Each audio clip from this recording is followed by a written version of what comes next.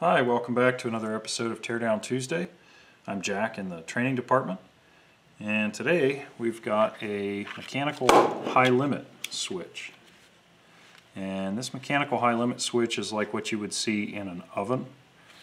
When we look at it, we see right off the side here, I believe what this is telling us is we trip at 300 C. And I think this is telling us we have a range of -18. So +0, -18. Not 100% sure on that, but that's what I think we got going on. Manufacturer of this particular switch, EGO, on the back here.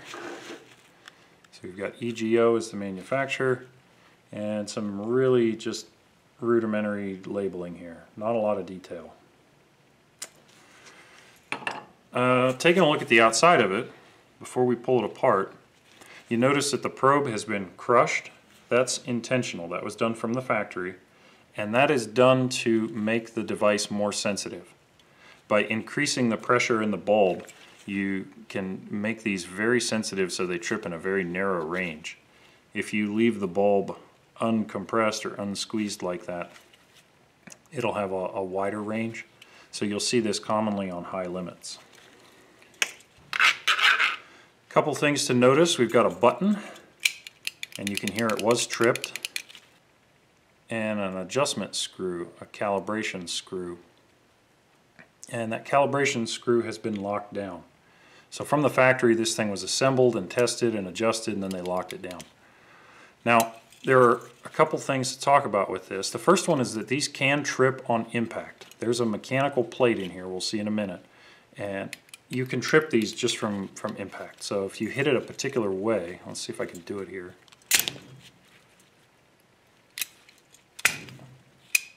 Yeah, there it went.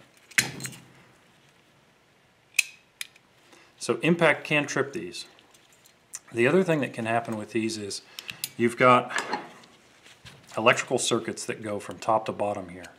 So this is terminal 31, you can see the numbers there. 31 connects to 32. 21 connects to 22, and 11 connects to 12. You can get two of the three legs resetting and the third leg hanging up. So you can lose one of your circuit pads through it, and that can be one of the ways these fail too. So let's take it apart here. We talked in a previous episode about these star bits, these Torx bits. So I do have my security bit set here. Alright, so this is my other bit set.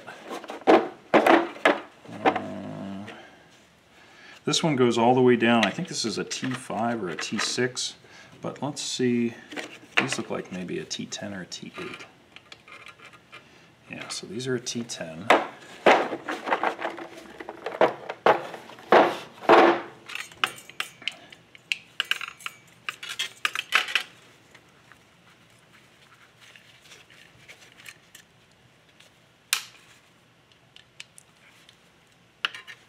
We talked about in a previous episode this bulb system where you use fluid captured in a bulb with a cap tube to expand a small bellows, and that's what this is. So this is the bulb, this is the cap tube, and I expect we'll find a small bellows in here. So here's our electrical contacts, and you can see that two pieces fell out when we opened that. This was the first one, and this was the second one. Alright, so we can see inside here this small plastic bar just pushes down on each of these terminal connections.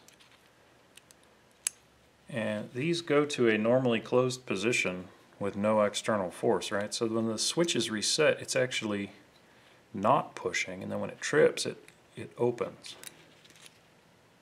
So any kind of grease or oil or anything that got down in there could potentially interrupt those contacts, cause high resistance, or cause them to corrode. Now in the other half of the switch is the actual mechanical mechanism. And you can see there's a spring, but it's not clear what else is in there. And the way they put this together,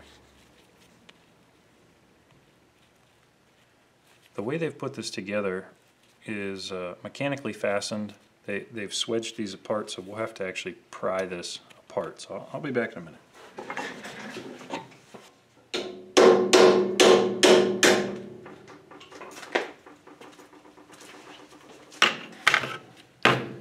Alright, we've once again used the cold chisel to pry apart some mechanical fastenings. So we've knocked loose the back plate, which has this kind of intricate spring mechanism. And then inside, in the front, we've got our small little bellows. And you can see the little bellows up here. And the bellows pushes against this spring-loaded pivot, this plate, which then acts upon this spring-loaded plate. And this is the actual trip mechanism. So when this thing is assembled, it looks like it goes about like that. And you can see there's a, when it's set, it's like this. When it's tripped, so it's holding the contacts open. And when it's not, it's like that, which puts no force on these contacts and lets them stay closed.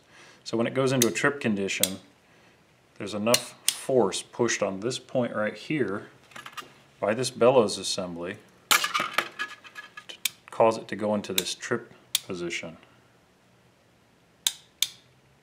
Now the interesting part is the reset mechanism. When you look at what the button is doing, the button has little teeth almost.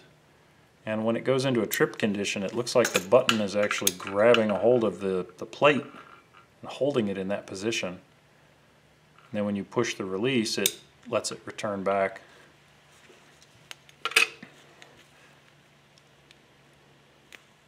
I don't know how much further apart we can get this. It'd be interesting to get that bellows out of there.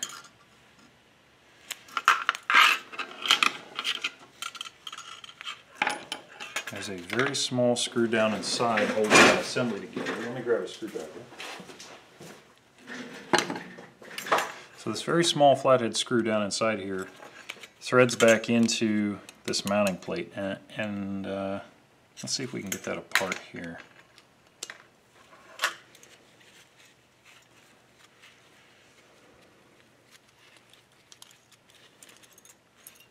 So there's our small little screw. We've got spring force acting on that, so we got to be careful that nothing flies out here.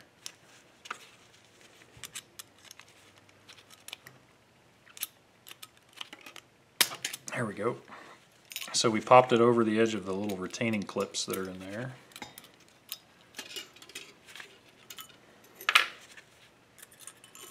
And there's our spring. And there's our little bellows. If you remember from previous episodes, this looks very similar to what we saw inside of our BJ style thermostat. So we're using the same basic principle here. It looks like this one's actually retained by this little screw, so let's get that broke loose.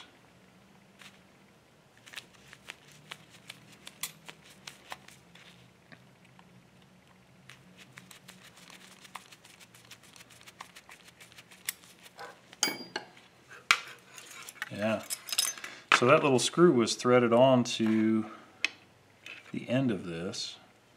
So this cap tube, bulb, and bellows assembly is very similar to what we see in other devices like this, mechanical temperature sensing devices. So in fact, let's pull out the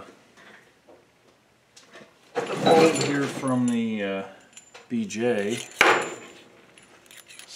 This is back from episode 1,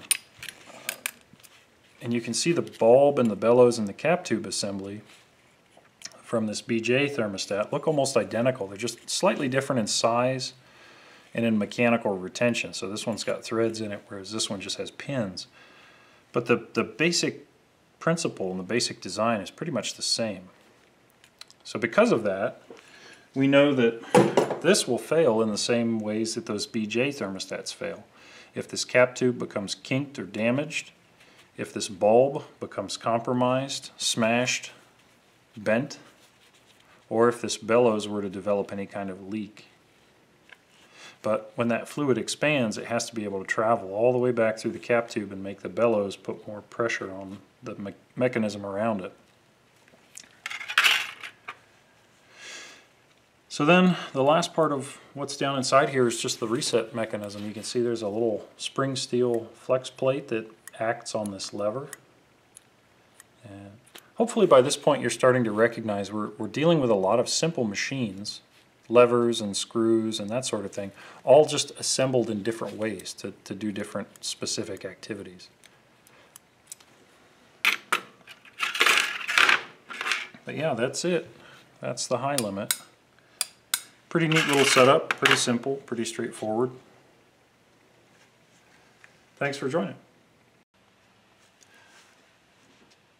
Hi folks, my name is Jack Kell and I'm a Senior Technical Trainer for SmartCare. The video you've just watched is part of a larger series of technical training videos we make available to our technicians at SmartCare. If you found this interesting and you'd like to see more, please subscribe. I'll be releasing a new component teardown video every Tuesday in 2022. If you're already a SmartCare technician and you have a part that you'd like to see me tear down, please reach out to me internally for shipping instructions. If you're not a SmartCare technician, but you or someone you know would like to learn more about a career as a service technician specializing in commercial restaurant equipment, please check out our open positions at www.smartcaresolutions.com/careers. Thanks for watching.